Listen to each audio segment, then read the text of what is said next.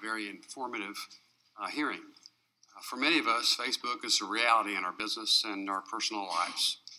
I communicate with my constituents as well as my friends through the platform daily. Many benefits accrue from the service, yet in the midst of these great benefits, great challenges have emerged, and I want to welcome you to this hearing.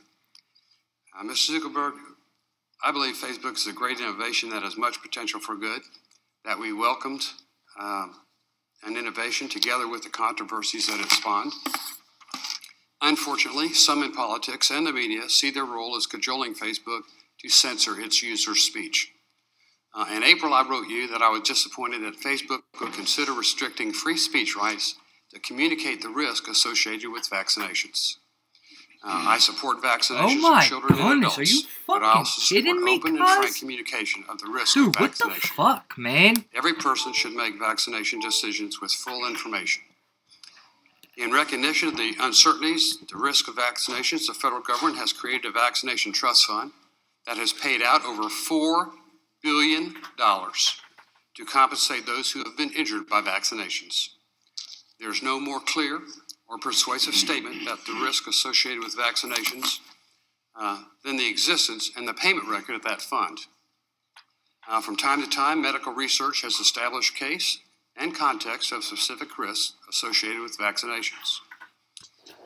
I wrote to you when another member of the House made claims that the risk of vaccination should not exist and that Facebook should police communications related to the vaccination risk.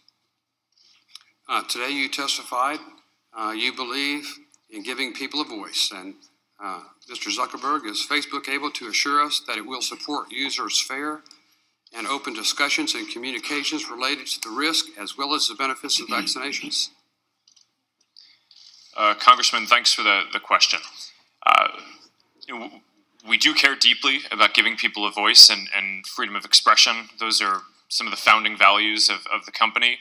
At the same time, we also hear consistently from our community that people want us to stop the spread of misinformation.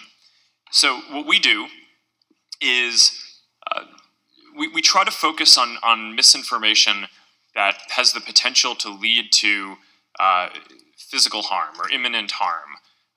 And that can include especially misleading health advice. There was a hoax that was going viral a number of months back that Let's kind of stick to this subject because our time is very limited.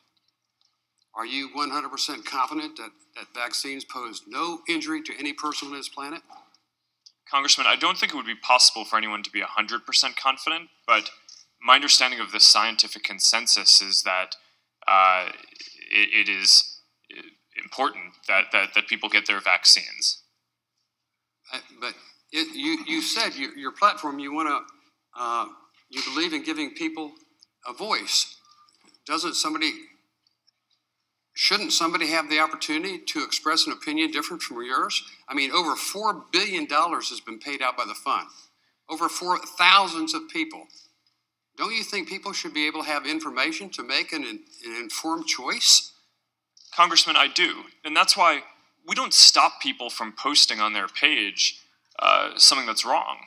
But if someone wants to post vaccine, anti-vaccination content, or if they want to join a group where people are discussing that content, we don't prevent them from doing that.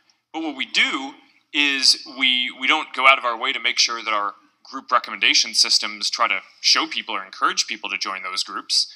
Okay. We discourage that. Okay. Well, how do you discourage it?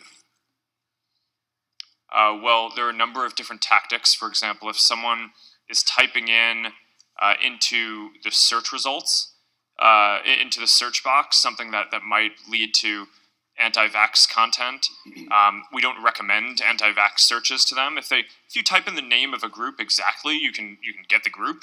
We're not going to hide it. We're not going to prevent you from joining it. But we're not going to recommend or go out of our way to show people content that would encourage people to join those groups. But people can share that content if they want. Many of the people harmed by this policy are in fact parents with disabled children, and I don't think we or you should be so quick to turn our backs on them. If you look at the statistics, I think you're making a bad mistake. Time has expired. I yield back. Thank you.